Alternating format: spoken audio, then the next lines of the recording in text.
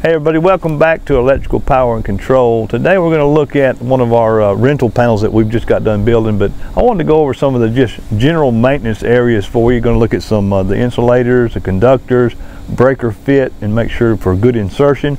So today we're actually going to be looking at what's known as the good, the bad, and the ugly in the electrical industry. Stay tuned.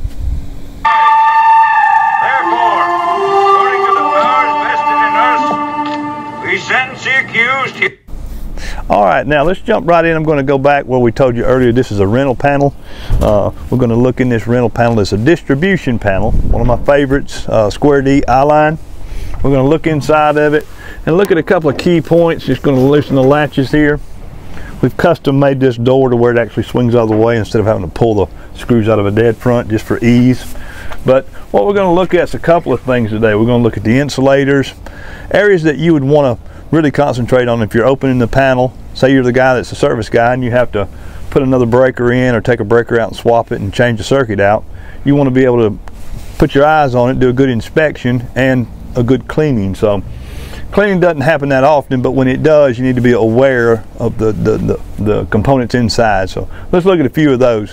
One of them is obvious. It's the red insulator board here that actually, this separates the copper bus, the conductors in between. You see that little silver bar right there? That's your conductor.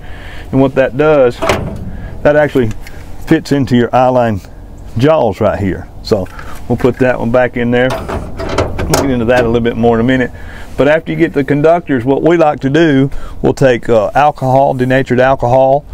You don't want to use an oily base solvent because you don't want to leave a residue on there because it could flash over. But we'll take clean rags and alcohol in a bucket and basically back the breakers out, and then we'll start cleaning the insulators, and then we'll go to the conductors, we'll wipe them, but then we'll come back and see if there's any rough spots, like smooth your finger, you run your finger across it, clean any debris off of that, degrease it, and then you might heat it with a little bit of Scotch-Brite to shine it up.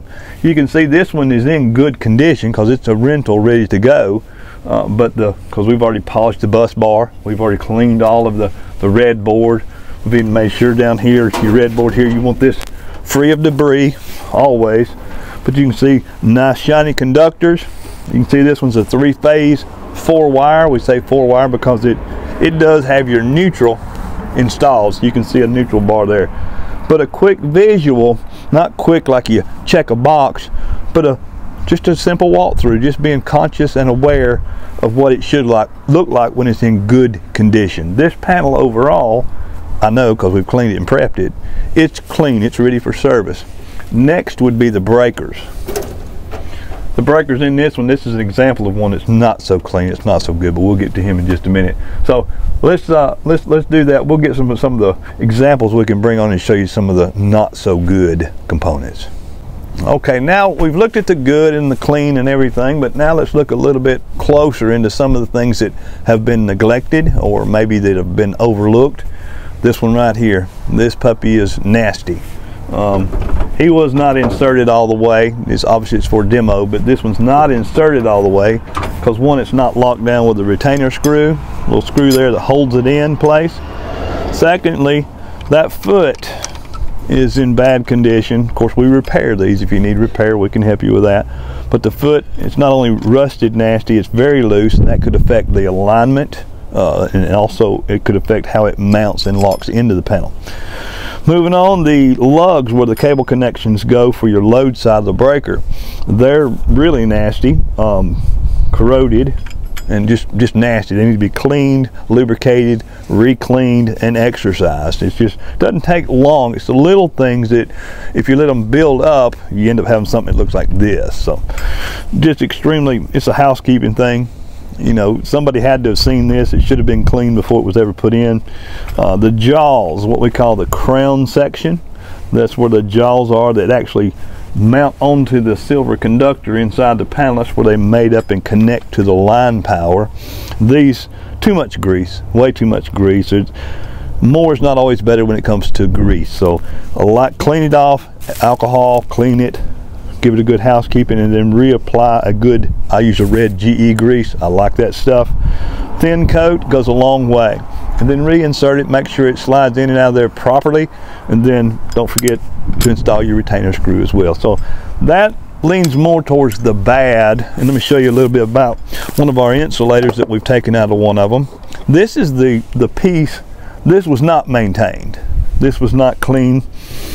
Some may disagree and say, well, it took a shot because the breaker overloaded. Could be true, but still was never cleaned, and it actually ran for a while in this condition. This is the back piece insulator that goes against the frame.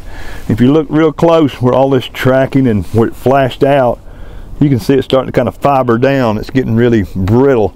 This would not be something you want to run in your panel. So if you ever find yourself needing those, we have piles of this stuff, and we also repair the panels too. So that, I would debate it probably was a breaker fault, but when breakers look like this one does, and it's in a panel like this, you're going to have problems. So that's something you just want to pay attention to.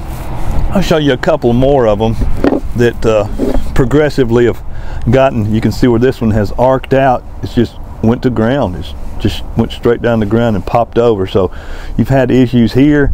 Wasn't maintained, wasn't taken care of. I'll show you the one that this will be the granddaddy, if you will. This is we went from good and bad. Now we're going to look at the really ugly. This one took a direct hit. I don't know if you can see that very well, but you can see where this thing tracked all the way across.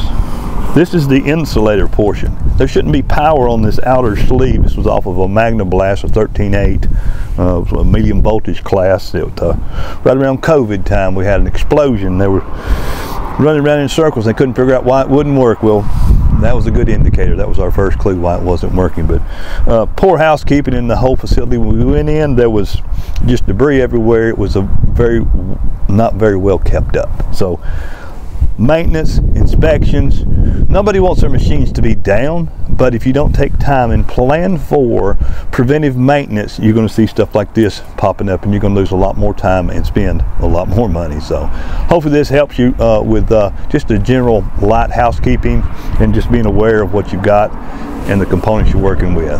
Hope this helps. Just give us a shout out if we can help. Thanks so much, and God bless.